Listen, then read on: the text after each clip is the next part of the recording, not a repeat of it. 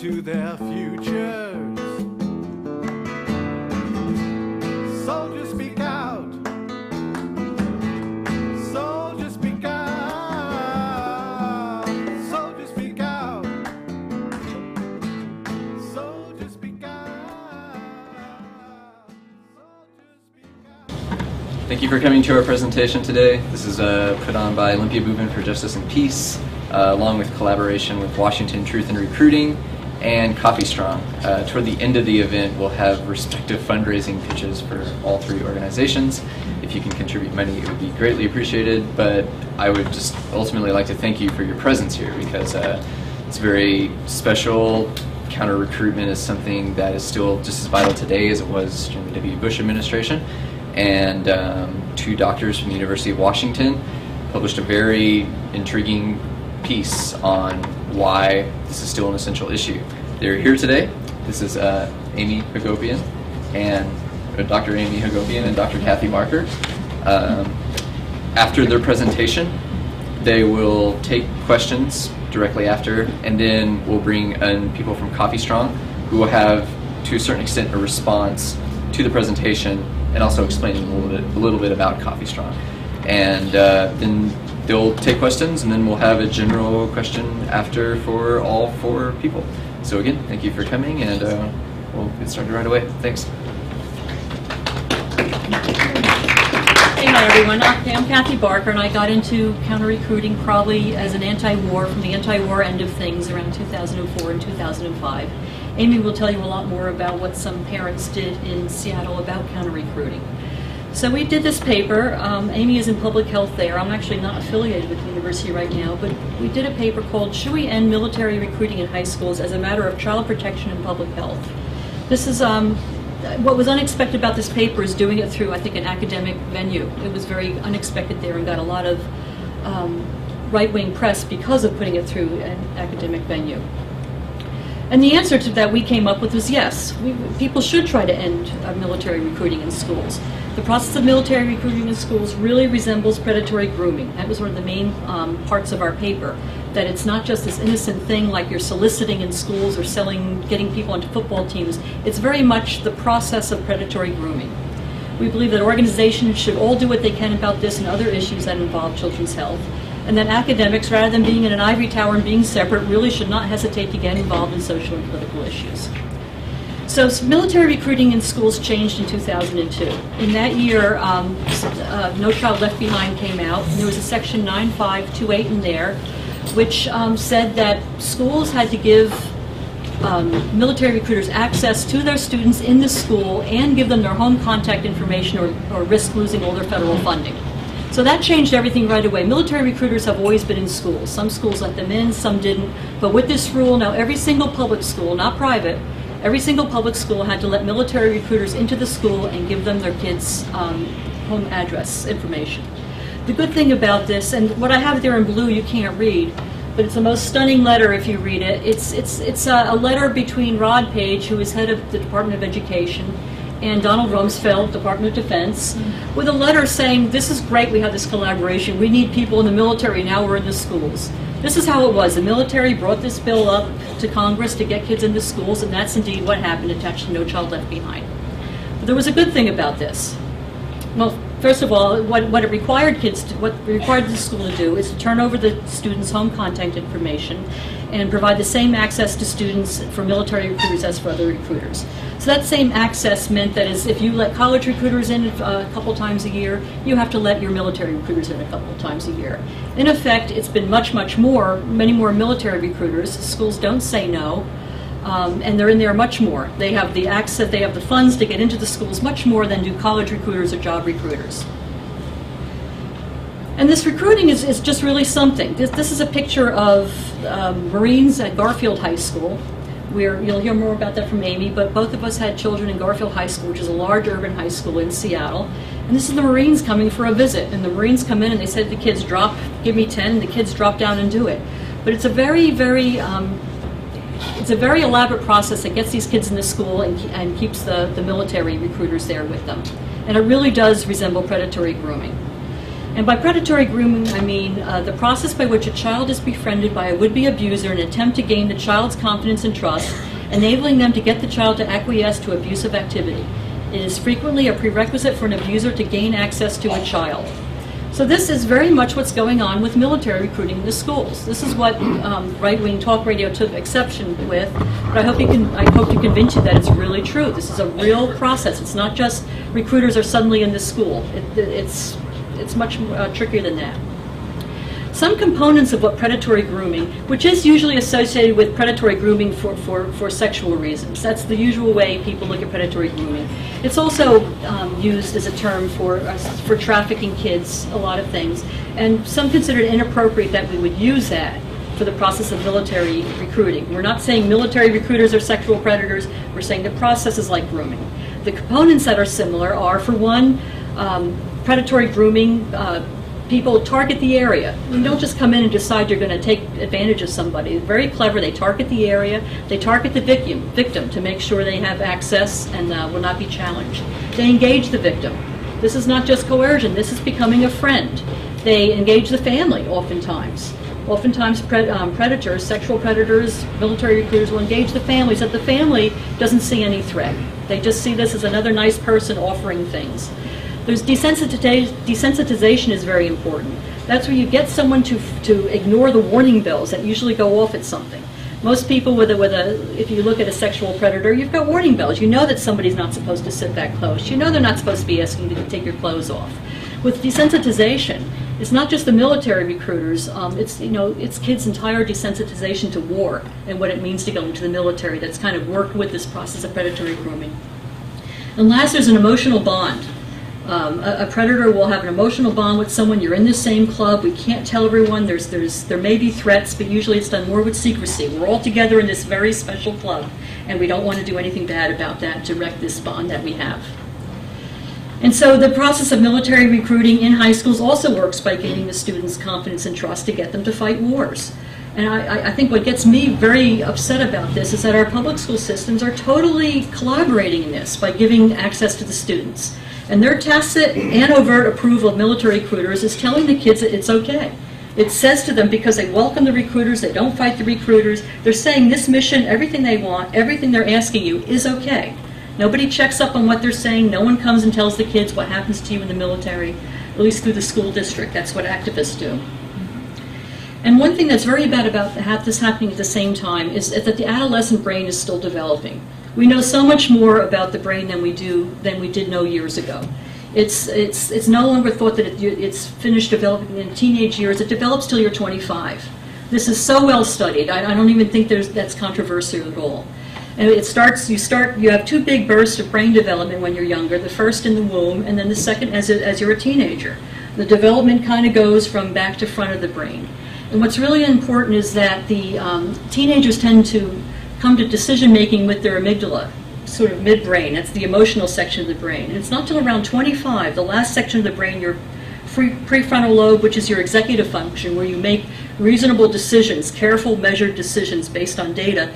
That doesn't turn on until you're about 25, especially in males who are a bit slower than females.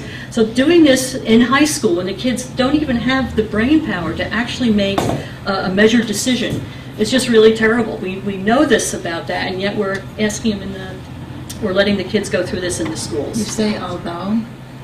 Don't you think that's why? Sorry, didn't mean to interrupt. No, in my positive spin, I tend to think things sort of happen and not on purpose. I think that sometimes happens on purpose, but I think people aren't thinking that. I don't think teachers are thinking about the brain, but I'm a glass half full kind of person. So the recruitment of minors is a major focus of recruitment. And I was really interested to see this during the when we were on radio and discussing with right-wing people this. What they kept trying to tell us is that no, we don't really like younger people at all. Actually, the age is much older than you think. The average age is really 24 or 30. It's not young people at all. We don't care about those. Those are just extra. And that's absolute nonsense. The high schools are a huge focus of military recruiting, absolutely huge. This is the school recruiting program. And just let me read you a couple things. This is a book you could find online. It's the Army School Recruiting Program. It's one of the creepiest documents you could ever imagine. If you want to read about how to take advantage of a young person, how to get into a school, how to ingratiate yourself with teachers and counselors, this is the book. I mean, if you're a salesperson, want to sell something, here's the manual. So some of the things they tell that you can see in this book. Recruiters, like infantrymen, must move, shoot, and communicate. Another part of the book says the objective of this program is to assist recruiters with programs and services so they can effectively penetrate the school market. And it's much. And they tell you how to insinuate yourself in. They tell you go to football games, be a coach. They give you all suggestions. Bring donuts to the secretaries. Tell you all these things that you do. They give you times when students are more susceptible to recruiting than other times. For high schools and junior colleges, this is when the grades come out. This is when people are more likely to want to join. They are competing with kids who want to go to college and have jobs to get them into the military. And so this thing goes through all the different points about where it's best to approach a child in school and at home. And it's been, in one way, especially now with Obama, it's been really hard. When people hated Bush, it was a lot easier to counter-recruit. It's been really hard to do this because people do not believe our country is militarized. They actually, I think if you were to ask people, do we live in a militarized country, I think most people would say no. I think if you say militarized, I think people picture, the Russian army or the North Korean army, not us, not the Americans, and they certainly don't believe, I don't think that their schools are militarized. So it's been quite hard to convince people that actually the steady inroads in the school is something to be worried about. They just don't see it. It's invisible to people. We've been desensitized in the schools to thinking this is a problem. Now, there actually are opt-out provisions. This has been a great thing for activists to get into the school. No Child Left Behind and FERPA, the protection laws, do say that you cannot give information, contact information, unless you have parents' permission or the student's permission. No Child Left Behind, in fact, says all students can opt themselves out. So this has been something activists have used in the schools, because the schools are required to tell students that, but do it really poorly. They tend not to tell the parents and the students that they are allowed to opt out. So this is where a lot of us got in there in 2004, 2005, is by handing out the opt-out forms. Just the regular sanctioned opt-out form, and everybody wants it. Everybody that gets that form wants to sign it. We've seen in the schools a steady rise in the percentages of people opting out just by having access to the information that they can opt out. So that's been a really, really important thing for activists to do counter-recruiting. But there's so many more things that are going on in this school. For example, you can opt out of having your name be sent to the military, but we'd hear from parents saying, well, I'm still getting calls at home for this kid, still lots of calls. Well, there's also a thing called the JAMRS, the Joint Advertising and Marketing Research and Studies Office, which is the Department of Defense partnership with a marketing agency. They also are building a database. They build a database from driver's licenses, from taking SITs, from just about anything that you sign online goes into this giant marketing database, which much more information than your contact information. They know what grades you have, how you did here, medical information. It's all here in the JAMRS database, which is then used to contact students.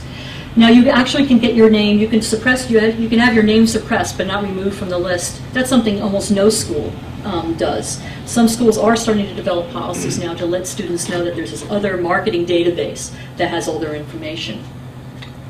We also do work with, where we see a lot of stuff is the College and Career Center, and here you can see a little setup of a lot of military brochures. This is how a lot of college and career centers look.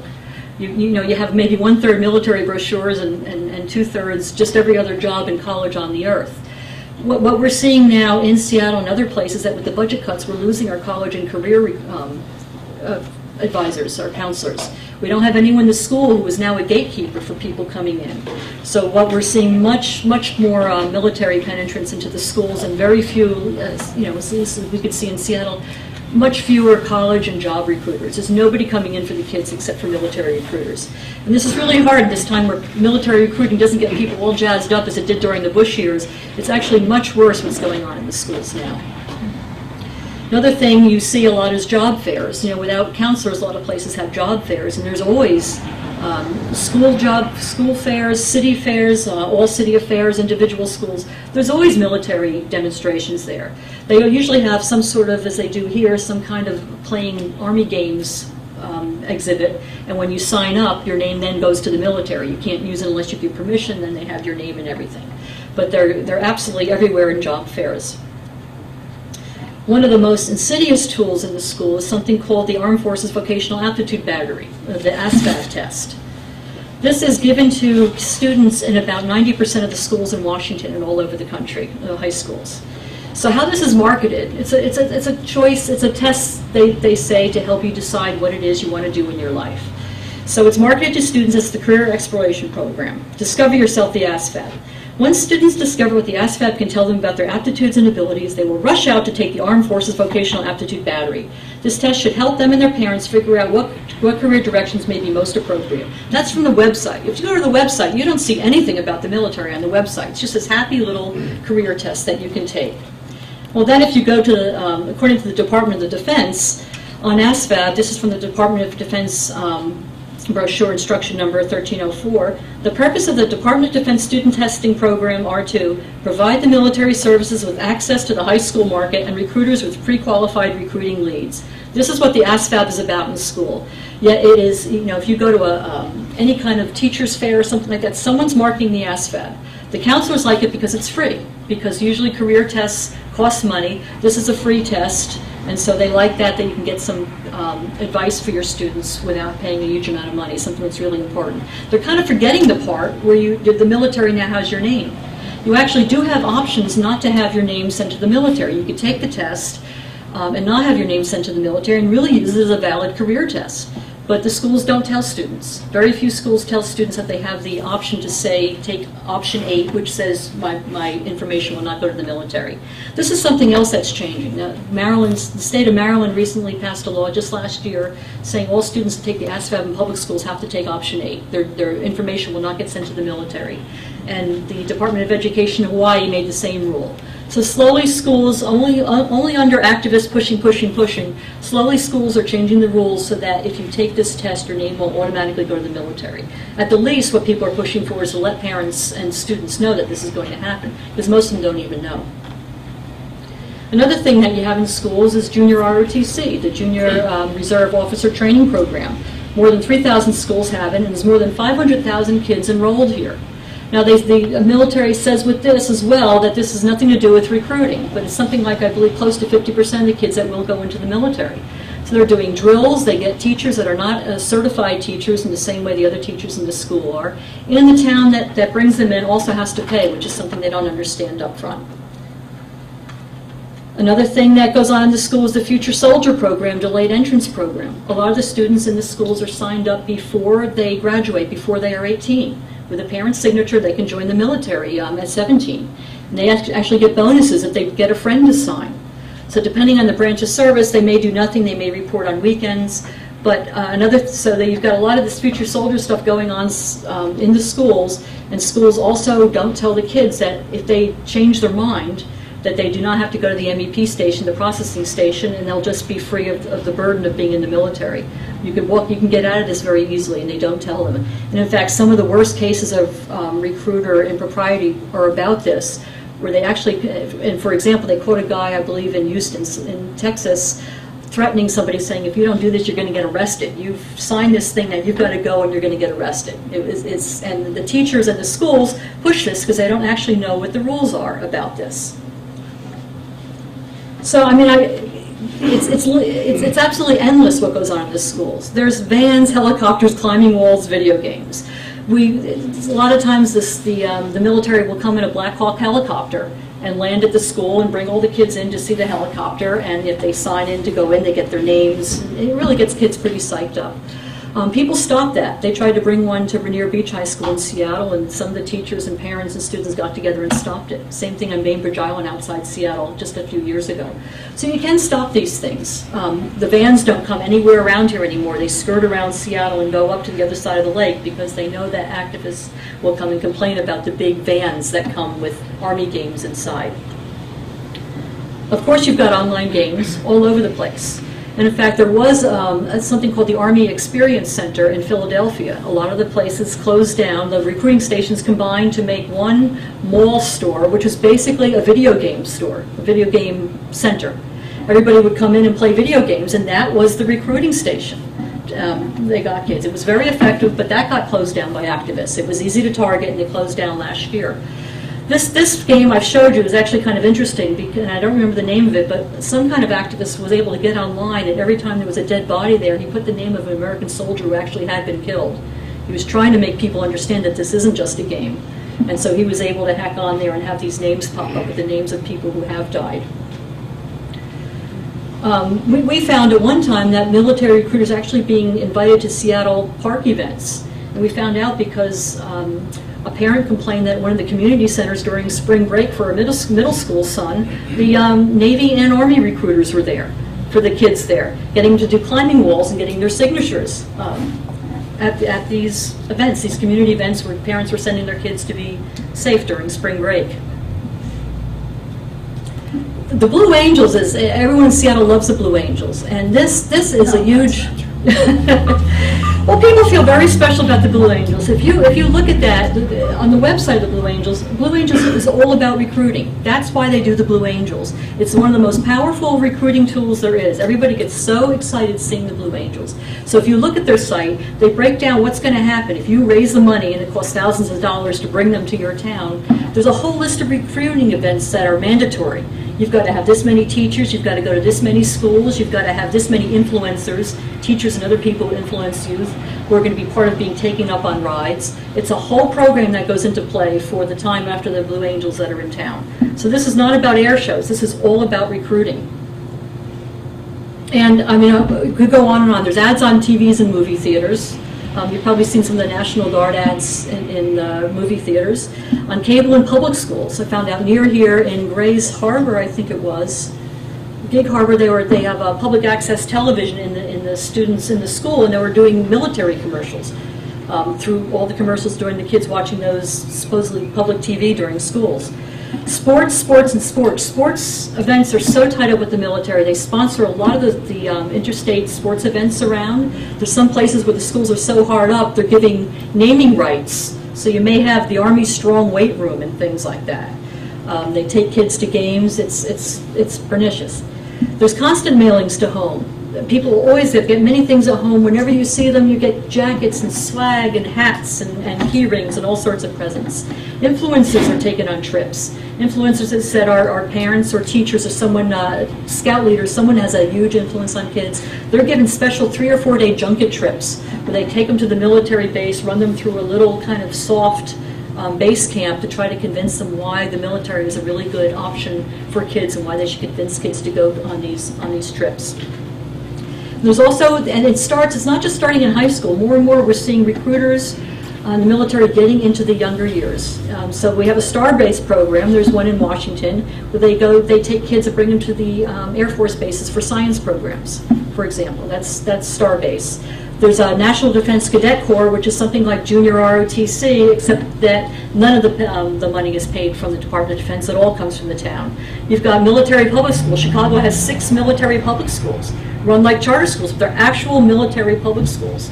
And we have a school here on the Kitsap, which is a National Guard school for kids, they say at-risk kids. It's basically run as a charter school, where they take at-risk kids, give them a GED if they want, and I guess something like 40% of them go into the military. So I'm going to turn it over to Amy now, and she's going to look at what local people can do to try to handle some of this. Yes. Yeah, so I can just use that. Sure. So back in the day, I had a bunch of kids, and they went to public school in Seattle, and when they got to Garfield High School, I was fairly active in the parent association, and it was about the time when we were thinking about invading Iraq. I mean, that was so long ago now, it's hard to remember that there was a time before we had invaded Iraq. I have a picture of my now 19-year-old daughter wearing a Don't Invade Iraq t-shirt when she was just a little kid, and it's kind of hard to remember that. But so this is the Garfield High School logo. The bulldog is our mascot. Anybody familiar with Garfield? It's sort of an iconic school in Seattle, about 1,700 kids, about 42% white, quarter black, the rest Asian and Hispanic. It was the first magnet high school in Seattle, intended to move towards voluntary desegregation, and sort of well known for that. And of course, a lot of famous people went there, like Jimi Hendrix and Ernestine Anderson and Quincy Jones. And Martin Luther King spoke there when he did his one tour through Seattle in 1961. And Barack Obama spoke there in 2006. And our PTA actually staged an event at his talk because it was a pro-Maria Cantwell rally, actually. And our PTA held up anti-war signs during that talk, which was not very popular among the Democratic Party operatives who were there. So it's a history. It's a school with a lot of history and a lot of soul, and it was probably a good place to try to do some of this activity and see where it took us. In 2002, as the school year was starting, it became clear that there were forces mobilizing to invade Iraq, which indeed occurred in March of 2003. But we passed a resolution in the fall of 2002 opposing that invasion as a PTA. It received fairly broad support, even though it seemed like an issue a little bit far afield of our mission. But the resolution that we passed said, "The lives of the young people we graduate from this institution are valuable and precious to us. The financial costs of fighting a new war will come directly from the public's resources that would be better spent improving the quality of education for our children and advancing their opportunities for higher education." So even though that was such a sensible resolution, we invaded Iraq anyway. And so after that happened, the recruiters were all over the schools recruiting in a fairly aggressive manner. And I actually think the recruiting that goes on in Seattle is pretty tame compared to the recruiting that goes on in suburban and rural schools. So what we were seeing was just the tip of the iceberg. So our PTA put on a forum for the school community assessing this recruiting situation. We invited some speakers, we talked about the issues, and as you'll recall, the don't ask, don't tell issue was still very hot at the time, and became sort of a front and center argument for opposing military recruiting in our schools when the military had this extremely discriminatory policy that was not consistent with any of the values of our public schools. There were also reports at the time of large numbers of rapes of young women, potential recruits. The AP put out a story saying over 100 young women had been raped by recruiters. And so our PTA took a vote on this in May of 2005 and voted to oppose all public school-based military recruiting, including in our facility. So that very week after we passed the resolution was scheduled another big recruiting event in our lunchroom. Why do you suppose they recruit in lunchrooms? Middle of the day lunchroom. Who's in the lunchroom at lunchtime in a public school? Students on free and reduced lunch. So kids who can't afford to go across the street to the food places, and those are the kids who are the best recruits. So I showed up at this recruiting event. Let me just skip to this one. We can come back to that if we want. And tried to inform the recruiters that they were no longer welcome in our facility. And the press appeared at this event, and then all of a sudden it was just this huge amount of media attention to this. Television stations showed up, Lots of radio talk shows, both right-wing and progressive, and all around the world, Japan, Germany, all sorts of places were interested in this story. I mean, I basically had to put my job on hold to respond to all the media attention on this. I was PTA president at the time, and so I was the spokesperson for all this. So that was sort of what the parents were involved in. The kids as well, students themselves had opinions about this and did their own political organizing around recruitment. Later in 2005, there started to be student walkouts around the war in general and recruitment in particular. We went from opposing military recruiting in schools to working specifically with our school board to revise the rules around which people recruit. And our school board ended up adopting some of the most progressive recruiting parameters in the country. And those regulations are up on the web and have served, I think, as a model for other school districts seeking to limit recruiting.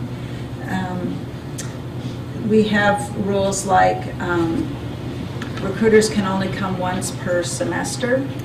Of course, there are many branches of the military, so if each branch of the military gets 2 visits per year, that's still a lot of military visits. You know, it's kind of like saying the University of Washington can only come twice, and not saying the English department, the math department, the computing department, and so on each get to come. So it's sort of interesting how we parse this. We also spend a lot of energy going to Washington Truth in Recruiting, spend a lot of energy organizing people to go to parent open houses in the high schools to distribute those opt-out forms that Kathy talked about. So we used that opportunity as a recruiting tool to talk about the war and about recruiting in schools as well. But even as we were passing these stricter rules on recruiting, the recruiters find very ingenious and creative ways around the rules. So as part of the budget cutting in Seattle, we lost our yellow school bus transportation for high school students to get to school. And so they were all put on public metro buses. And the recruiters realized that's a great opportunity. They can ride the buses when the kids are on the bus in the morning and in the afternoon and sit next to kids and recruit them on their way to school. So they don't have to use up a whole semester visit on that. They also started advertising in the school newspapers, so they would take out these full-page ads to attract kids. And then we were able to place ads of our own. So we purchased ads. This was a great boon for the school newspaper. So we purchased ads opposing young people entering the military and pointing out the hazards to that activity. We think this is a public health activity. So as a faculty member in the School of Public Health at the University of Washington, I felt this was a hazard to young people's health and used the opportunity of having the American Journal of Public Health as a venue for publishing this sort of paper. The issues around the UN Convention on the Rights of the Child, the bad health outcomes for young people who enter the military, all those are good reasons to oppose young people entering the military. Everybody aware about the UN Protocol on the Rights of the Child? The US and Somalia are the only 2 countries that have not signed the main protocol. Although we have signed some of the riders. It's sort of an interesting thing. And one of those is an optional protocol that says persons who have not attained the age of 18 years are not compulsorily recruited into their armed forces. and it ensures safeguards for children subjected to voluntary recruitment in underage settings. So we feel that that UN protocol is severely tested when recruiters are in high schools where kids aged 14 to 18 are present, and they are clearly reaching out to the young kids. These are, you know, I mean, we talked about predators, but it's, you know, I mean, the cigarette companies know you got to reach young people before their brains are fully formed and able to make good decisions, and the military knows this too. In our review of the literature, the Army and the, well, mostly the Army, but various veteran services have done some pretty good research on the health outcomes of soldiers and recruits, and have found that the worst outcomes are for the youngest people in the military. And so, for example, the highest rates of all mental disorders, including alcohol abuse, anxiety syndromes, depression, post-traumatic stress disorder, are among the youngest cohorts, aged 17 to 24. Younger soldiers had 30 to 60% more substance abuse disorders than older soldiers. Younger women in particular had the highest incidence of attempted suicide or self-inflicted injuries. Youngest groups of veterans also recently experienced a 26% increase in suicides from 2005 to 2007. So these health outcomes indicate, you know, I mean, when you look across the board at population health, youngest people tend to be the healthiest people. And so it's unexpected to find these very bad health outcomes among the youngest people in the military.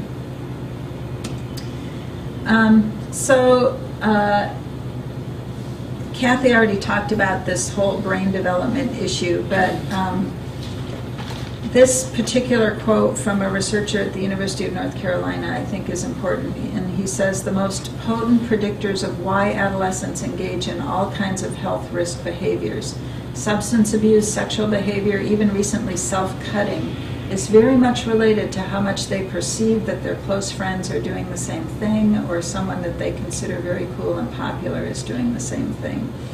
And these risky behaviors have some lifelong consequences, and young people living together in these settings where they influence each other's behaviors and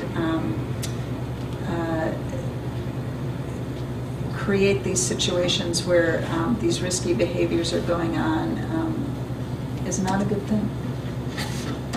I think everybody's kind of aware about the whole issue around the poverty draft. I mean, when I was a kid, we had the real draft, and when they wanted to have a war in Vietnam, they had to draft lots of ordinary people, including middle-class people and people who would really rather have not gone.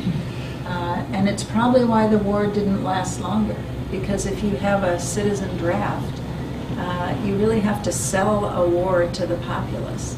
And now that we have a poverty draft where it's just kids from the South and poor kids who go, and that is the predominant group in the military, really. It's families with traditions, and it's people without choices. Then you can carry on these conflicts, I think, without really having to sell them to the public, because the general public doesn't have their kids in these wars. So why should academics and scientists get involved? I'm not sure we need to sell that to this coffee shop audience. We prepared this paper for our University of Washington colleagues. When the paper first came out, it was interesting the response it got. It was mostly of interest to right-wing radio talk show hosts, and Bill O'Reilly got a hold of it and trashed it on national television, and that brought attention to us. You know, University of Washington is very sensitive around these issues, and they weren't particularly happy about that, I guess we should say. So the UW did have a press release around the paper, and they yanked it after the Bill O'Reilly flap. And I guess this is just more along the lines of what Kathy was talking about, but you know, these are cheerleaders on an Army bus after a football game. There's just so many ways in which the military is finding an insidious way into our schools, and parents may or may not even be aware of these things. But probably there needs to be more auditing and monitoring around this. And people need to talk more about the war with our kids and the cost of the war, which is excessive. And you know, you think about what we're doing right over here, cutting $5 billion from our state budget, and we're doing it with, what did the Senate decide, a 3% cut to teacher salaries? Because they're already rolling in it, right? I mean, the war is having direct consequences on our state budgets at this time, and nobody's connecting these dots. So, we encourage people to get involved. There's some great materials out there. This is a nice piece. Who published this? Quakers. So Sergeant Abe goes through the recruiting contract and explains what the small print means. But there's a lot of good, kid-friendly material like this. And a lot of good resources. So. And we have these slides up on the website, right? Yeah. Yeah. So our paper is on the website, and these slides are on the website. And we can get you that link if you'd like. Okay. So you guys want to come up and talk about Coffee Strong?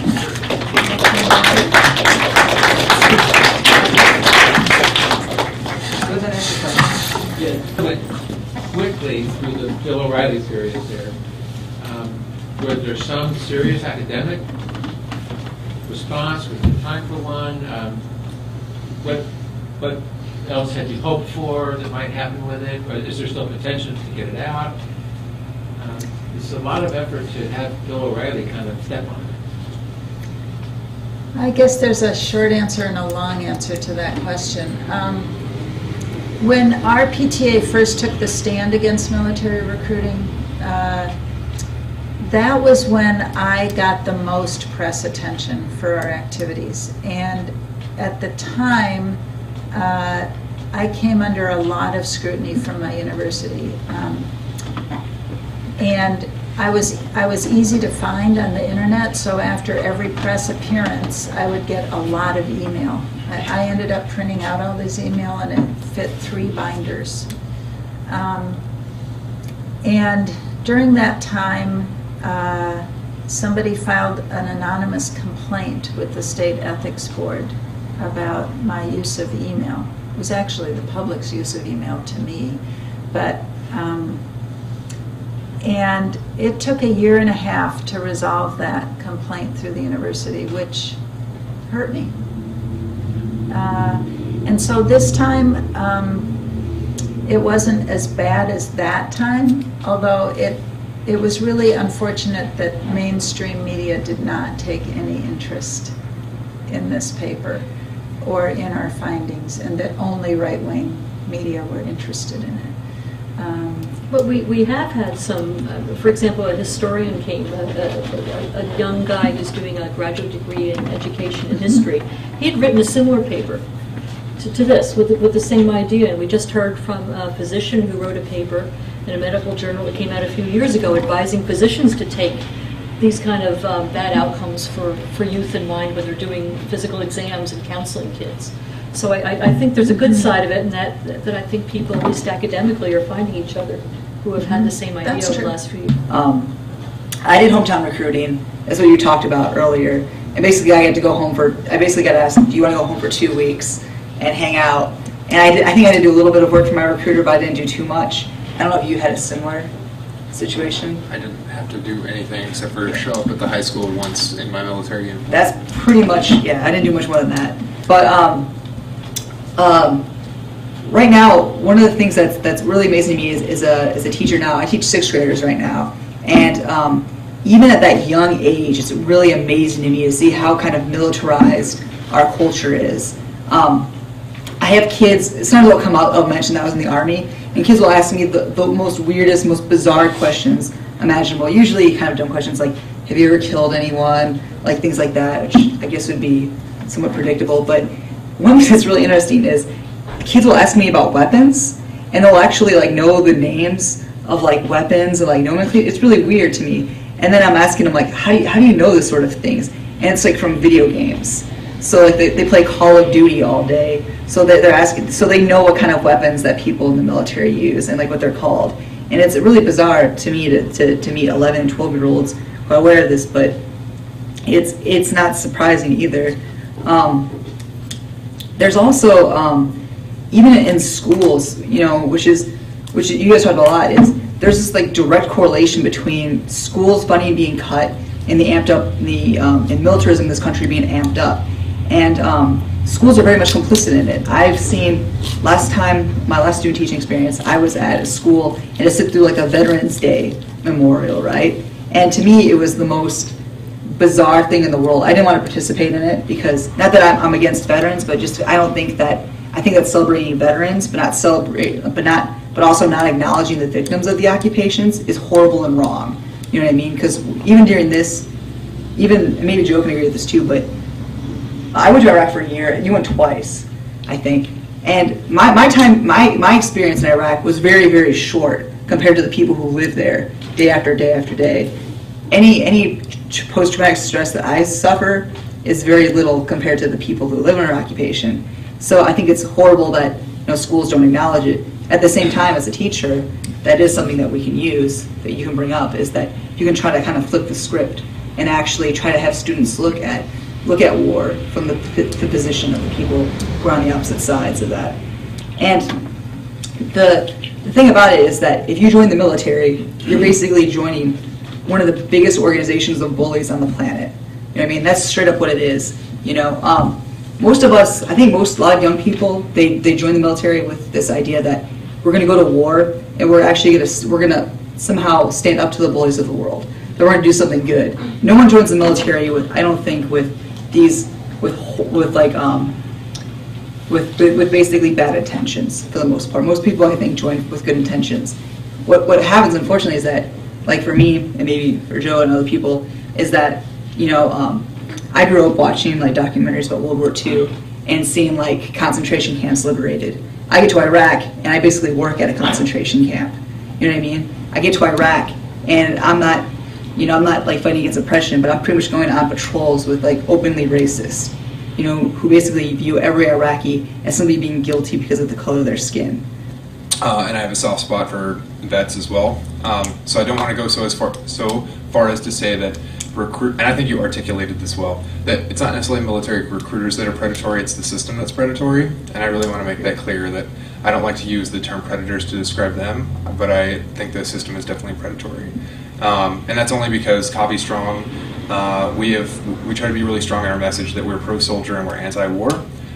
So we do a lot of stuff for soldiers, but we also have no problem talking about how we're anti-war with soldiers. And we definitely have no problem coming out and speaking to students about that either.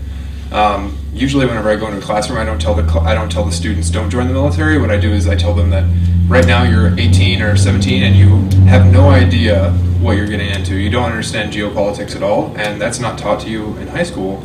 And the recruiters certainly aren't going to talk to you about that either, because their job is to get you to join. So to go and describe like the period from 1991 till 2003 in which Iraq was under UN sanctions and like 500,000 children died as a result of that, they're not going to tell you those sort of things.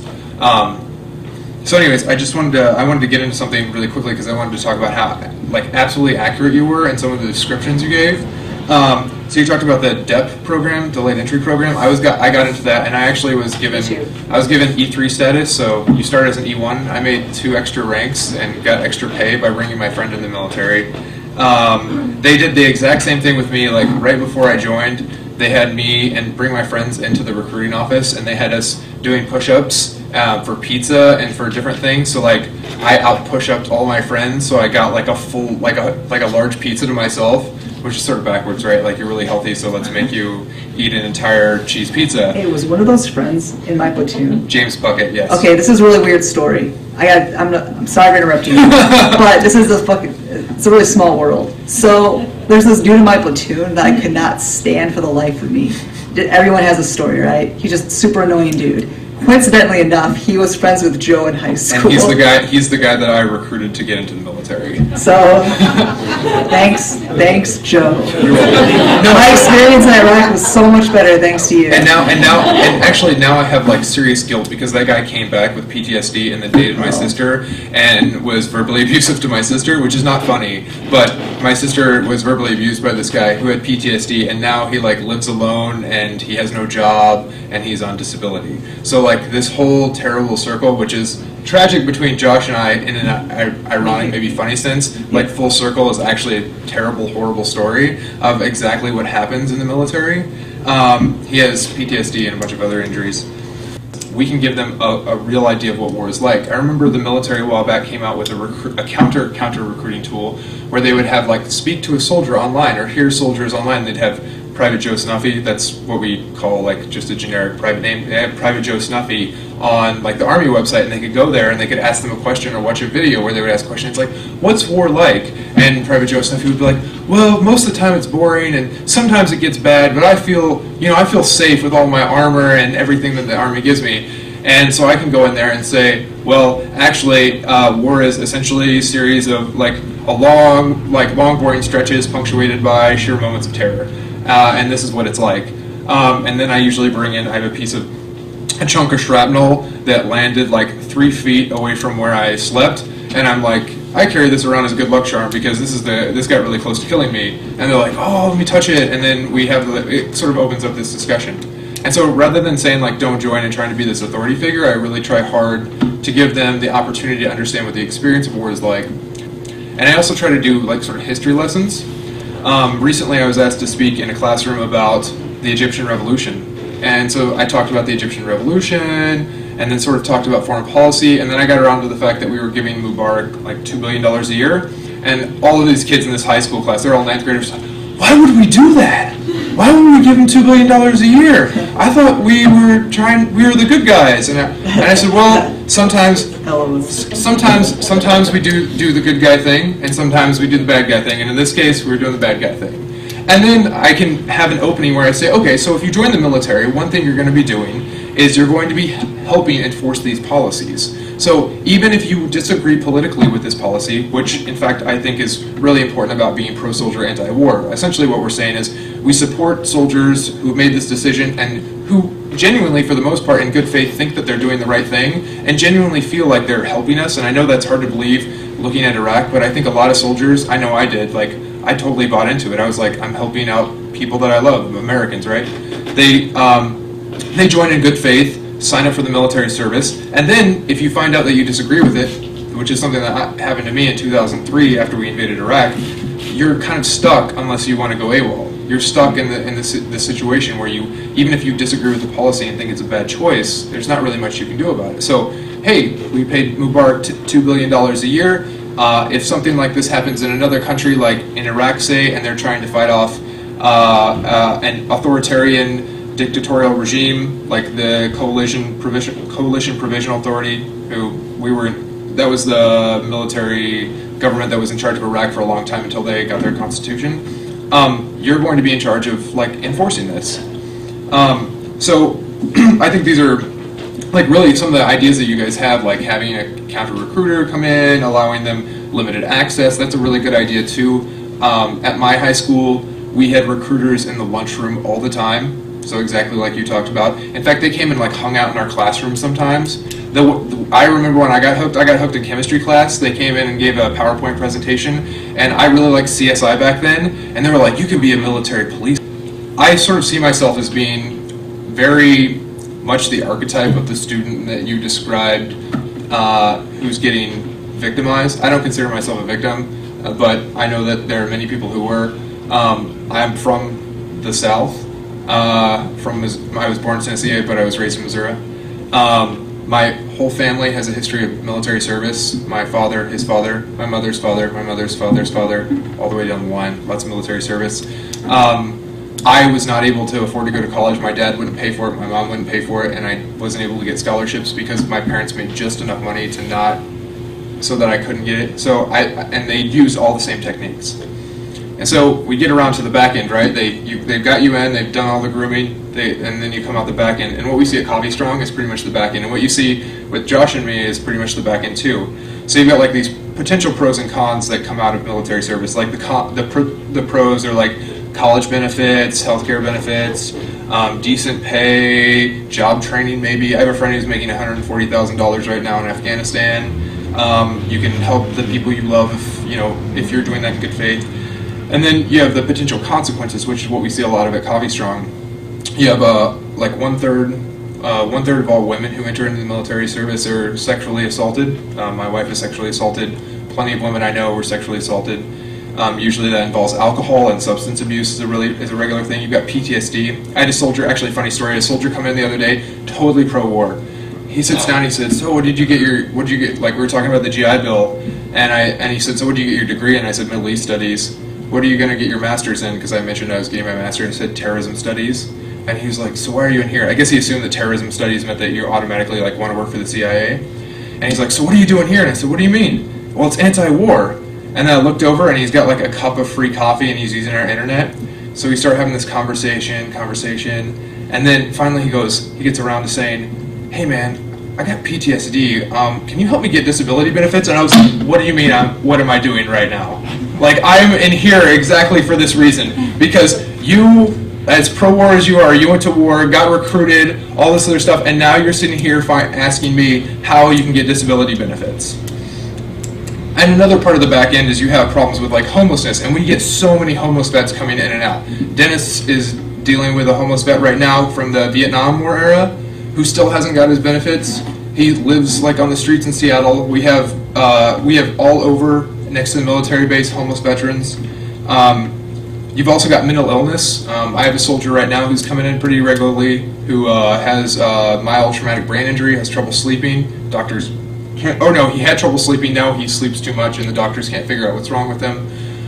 Today I spoke with a woman who had a C-section 3 years ago and still has pains, and the doctors can't figure out what's wrong with her, and she's preparing to get out of the military, so she's asking us how to get military disability benefits. And we've also got soldiers who are dealing with the fact that they went to war and came back and have mental problems. I don't know if you guys are aware of this, but JBLAM, Joint Base Lewis McChord, is the most troubled base on the West Coast. So when we get to like the health hazard issue, I'll wrap up. The thing is, what I'm trying to get at is that you're incredibly accurate, and like what Coffee Strong's doing right now is like hitting up the back end. We're trying to take care of that, which is making up for the fact that all of these recruiters are coming into the high schools without soldiers or without recruits and teenagers really understanding what they're getting into. Like, they don't know the full effects. Like, we have this myth of the volunteer force. I didn't know what war was like until I went there. Until I went to Iraq in 2003, I had no idea. I thought I did. Black Hawk Down, I thought was like a pretty good description of it. And then I got there and I was like, man, the heroics, there's no heroics about this. It's just awful.